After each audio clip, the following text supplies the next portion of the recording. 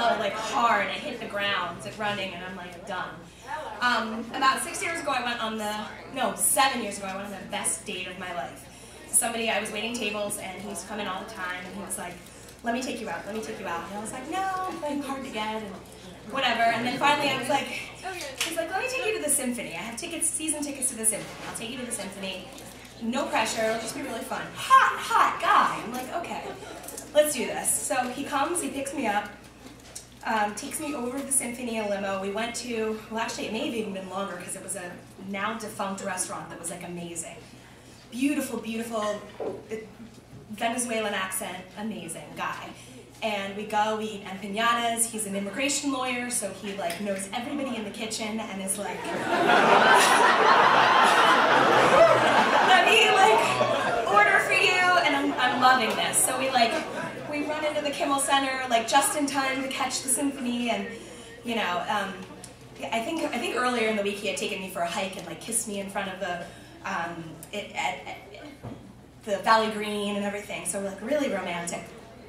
So I'm just thinking this, like my friend is like, you're gonna get married, we're gonna do this, I'm gonna be your best woman, whatever. So this is how long I'm so not married that I call it a best woman. I don't think that's the term.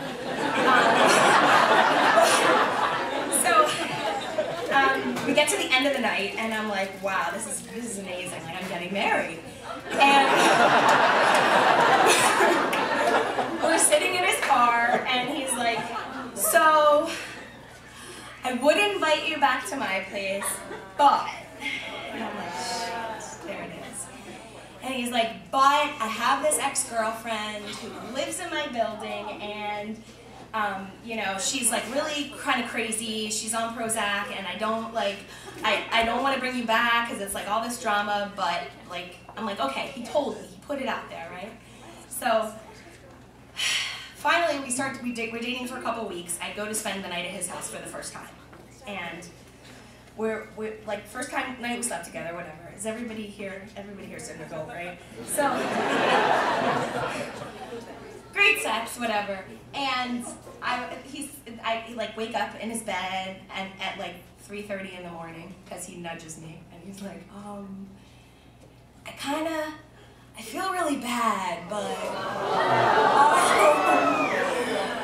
see, I'm supposed to go for a run with her in the morning, and I feel really bad because like she's really delicate right now, and she's on Prozac, and so, and I'm like, well, I'm on like antidepressants too. So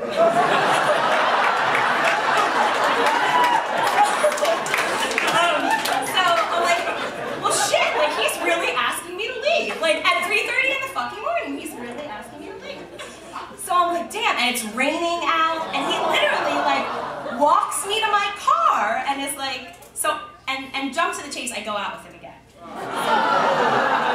So the next time I spend the night at his apartment, I wake up, he's like, things are a bit better, it's all great, I've forgotten about that episode.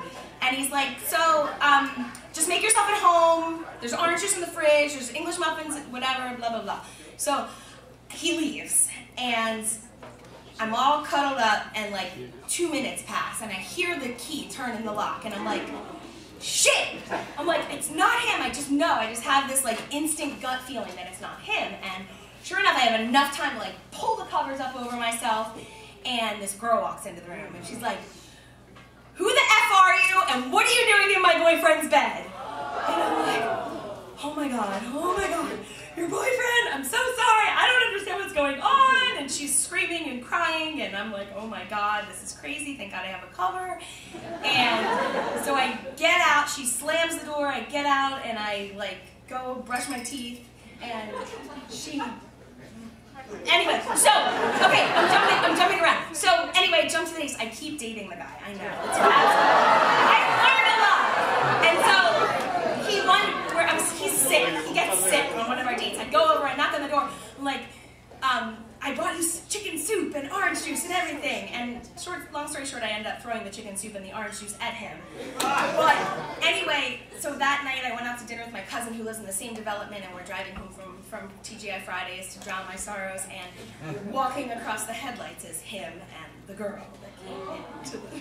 So, moral of the story is, I think I'm not, I really fall for Latin guys, but it always seems to turn out this way. I swear, I'm not, but I still love you, Latin guys.